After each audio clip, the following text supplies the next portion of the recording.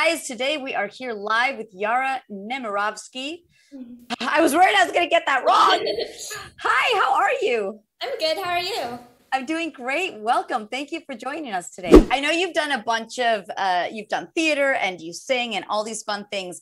First, I want to get into how you came upon the audition for Ridley and what you thought about it at the beginning and how you thought she sounded or what her deal was. Like when you lay down the tracks for the MP3, what were you thinking? How did you prepare for this? Yeah, so we got the audition kind of like any other. I have my little stack of previous auditions in my mom's closet, our booth. And I don't know, from the beginning I really liked Ridley. I could kind of, I guess, identify with her. She has a little bit of snark, a little sass, but she's like, she's really nice and, she's just caring for everyone. And in terms of voice, I just use my natural voice. It records pretty high. It has kind of a bright sound, so I don't have to alter it or anything, which I think is really cool because then it's really like I am her instead of kind of trying to be her. I did the audition, and what's actually funny is I remember I had to do a song for it because she sings, and what's really funny is I actually thought I hadn't done great. So when I got the call back, I was just like super relieved, but I was also really excited. And so, I go in for the callback, I sing my song, and I feel really good about it.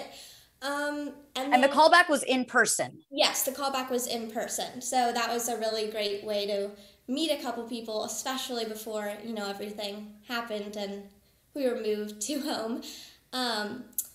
Were you nervous when you went in, or you were like, I'm cool, I got this? I was definitely nervous. I get very nervous before auditions, no matter how many I've done.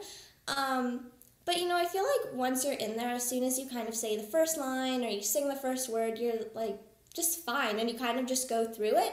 And as long as you're enjoying it and you do your best, then those people also know you. Like maybe the role isn't perfect for you, but they know your voice and maybe they'll find a character that suits you.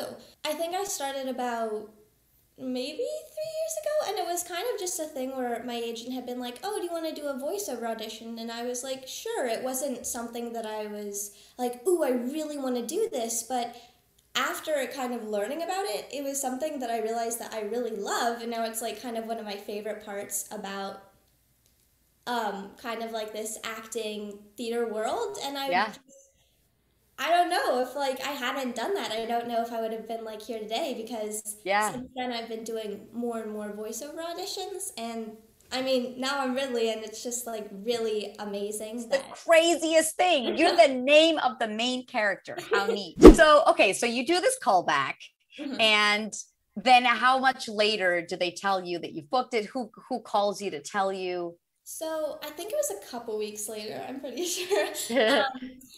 I was at my school. I'm pretty sure I had just gotten out of a volleyball game. It was like super random. We're in the parking lot and my mom has my agent on the phone and my parents are both like, I wonder what it is. Not suspicious at all. And they kind of hand me the phone and, my agent tells me, oh my God, you're Ridley. And I'm like, what the heck? And then, I get off the phone and I share the news with my parents and it's just kind of this like really joyous like moment, but then I have to go back to normal because I can't tell anybody about it and I just have to pretend that like it never happened. But yeah, it was just a really sweet moment. I can sing in character, but you sing like for real. How many songs have you had to sing for Ridley? I've caught up on most episodes, but I haven't finished it. Oh, okay. Just one. Yes, I think from the first season it's around 20. So, a lot, yeah. Wow. Yeah. Oh my gosh. And every time, do you practice it a ton at home? Do you have a vocal coach that helps you? Do you just go, I got this? Oh no, I practice like a lot. Like I probably stress out more than I should about the songs. I'll get it probably a couple days before I sing it, and usually when I have because I have vocal lessons almost every week, maybe a couple weeks I'll take off, but so I might sing my Ridley song with my teacher, and so then it's like refined and like really kind of more solid, not just like winging it, and then I'll like stress out probably, and then then I'll just kind of go do it, I guess. Then when you're in the booth recording, is there somebody like a vocal coach saying, oh, we got to work on this? Or for the most part, they're just trusting that you're showing up prepared? So Michael and Chris, who are the composers, are always there.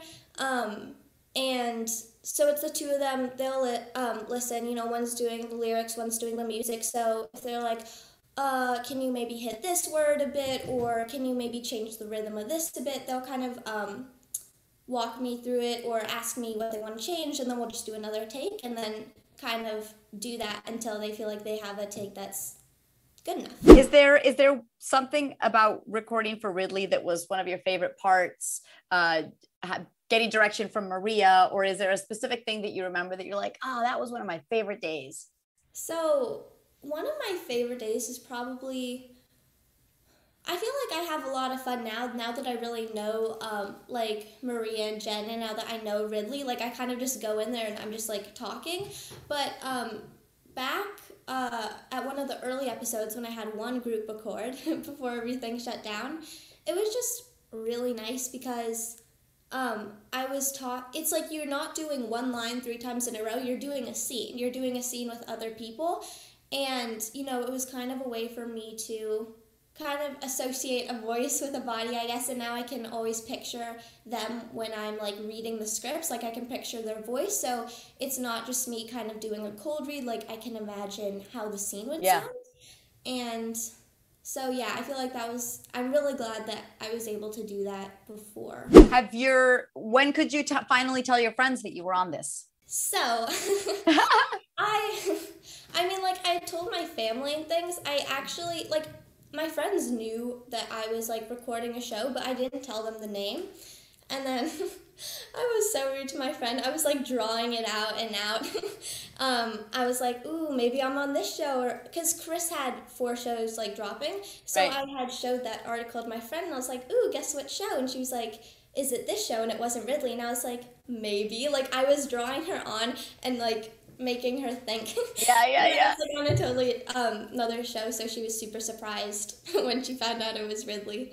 Is there something that was really, really difficult, like a challenge that you had? I mean, besides the singing at the beginning, where you're like, I'm not getting this episode, or something's being a little tricky, and Maria or Chris or someone helped you through. I'm always curious when those things come up and how you sort of work through them. So there's one episode that's not one of the 6 that is very, like, more emotional and sad. So it's not that like, I couldn't get it, but it was just kind of hard to go through because, like, I mean, I guess I'm definitely, like, invested in the series, so kind of seeing, like, oh, this happened, and you're just kind of like, oh, man. And so, I don't know, that was just kind of, like, a sad day, because it's just kind of hard to get through. But, like, I know it'll look good, like, when it's all finished, so it was definitely, like, worth it. To close off, is there some piece of advice that somebody gave you that you've held on to that helps you stay sane while you're pursuing this crazy career, and that gives you hope, and, that helps you move forward when sometimes you didn't feel great about the audition, or you think you maybe didn't book it, Actually, I remember this was recent, but I remember someone saying that, like, it's not, like, rejection, it's just silence in the voiceover world, because your voice, it's like there's a character for you. You're maybe not the character, but your voice may not maybe fit the character you're auditioning for, but there's a character that is you out there, and there's nobody that's going to be able to play it except you, and so you kind of just have to wait until it comes, I guess. Oh my gosh. Like, this is what we all need to hold on to, because we audition for so many things, and we do sometimes take it personally and think we're being rejected, but it's just science. Thank you for coming on and sharing your story with us. Thank you. Thank you so much. Yes. Absolutely. Guys, keep booming and booping.